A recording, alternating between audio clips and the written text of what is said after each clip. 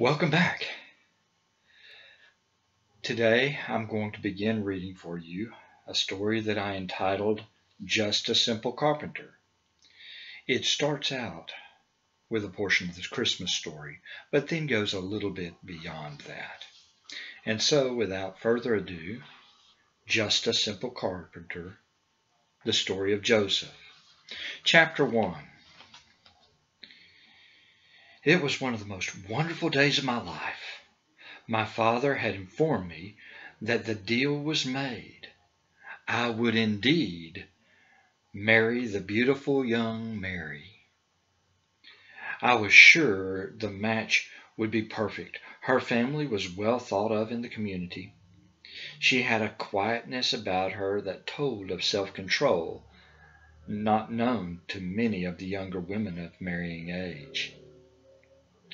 But like most young men who had begun the search for just the right wife, I had focused mainly on the beautiful eyes that seemed to pick up the smile that graced her face with radiance. Each year, as I grew older, I thanked God and my father for having the foresight to arrange a marriage with Mary's father when I was but 5 years old. And this day was the day that all the plans and promises would be fulfilled. This was the marriage ceremony.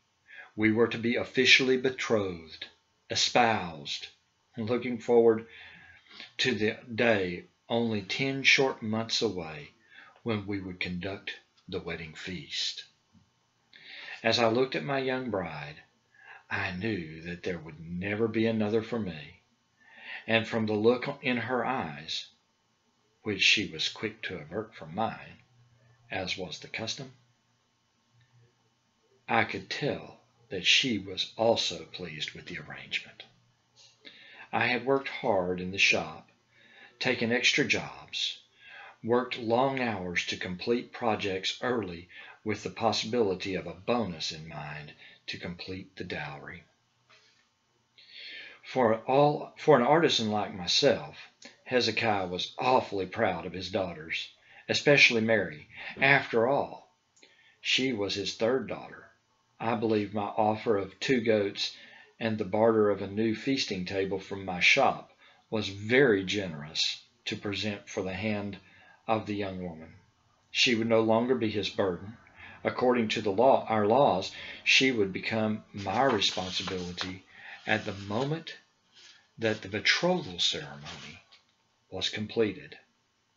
Then we could take anywhere from 6 months to a year to plan the wedding feast. The table I offered alone, once finished, would be worth 3 days' wages to the potter that Hezekiah was. I feigned outrage when he had countered with a demand for a donkey, 7 goats, 5 bolts of silk, and the feasting table. Gladly I would have presented that and much more for the privilege of marrying his daughter. Although she was the third daughter, all the beauty of Israel rested in those expressive eyes, now stealing another glance in my direction. No woman in Hezekiah's family, nor anywhere in Nazareth, drew even the slightest comparison to my Mary.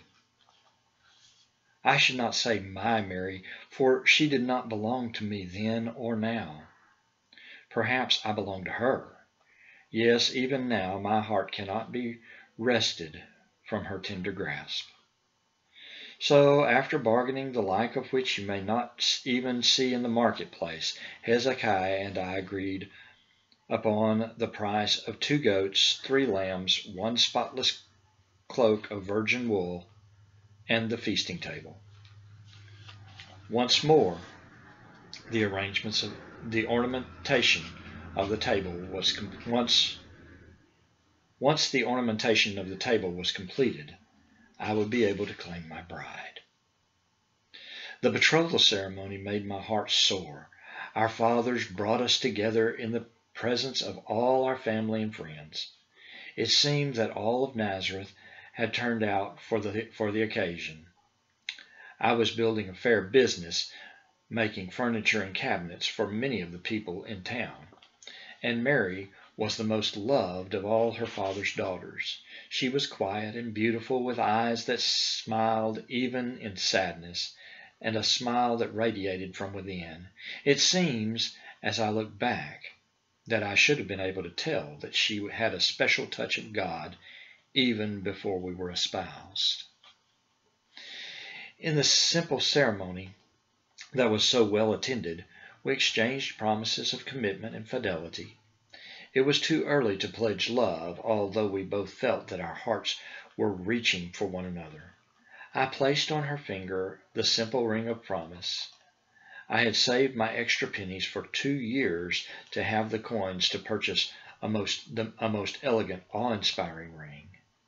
Many of my cousins ridiculed me for spending a month's wages on a wife that might turn out to be a source of bitterness for me. But I would have none of it. I would begin the relationship with the best, for I would not have a wife who went to the well complaining about the abuses of her husband. Everything pointed to the perfect life together.